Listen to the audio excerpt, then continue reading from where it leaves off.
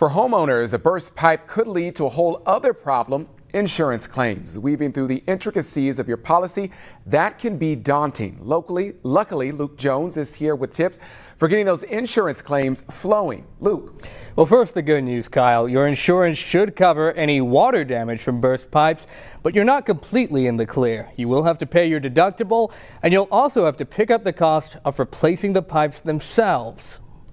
Wow! It's a sight. Look at this! Look at that! No one wants to see. Water cascading into homes because of burst pipes, or in this case, a caved-in roof. The water does a lot of damage. And Doris Gibbons knows better than most just how costly that damage can be. And these are expensive claims to clean up. They're not little things. She sells home insurance policies for American Family Insurance in Harrison. Damage from a burst pipe, that falls under your sudden and accidental provision. So sudden and accidental is always covered under insurance 99.9% of the time. But there are some instances where your claim might be denied.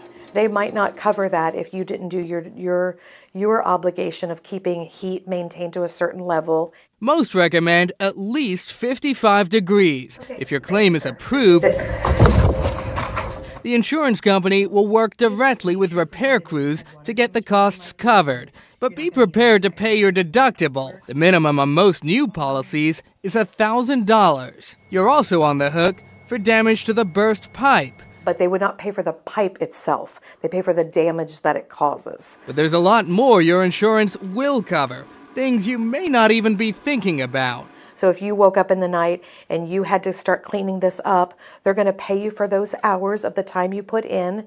That's why Gibbons says it's important to document everything and take lots of pictures and read your policy to see if it covers loss of use. So they're going to pay for you to go stay at a hotel, or they're going to go, maybe you can rent an apartment for a month if it's needed that long. And gone are the days when you had to wait for a claims adjuster to drop by. Gibbons says in many cases they'll let you take pictures and then approve or deny your claim based on that. Kyle. All right, Luke, thank you so much. And the average cost of one of these claims is around $10,000. That's according to the Insurance Information Institute.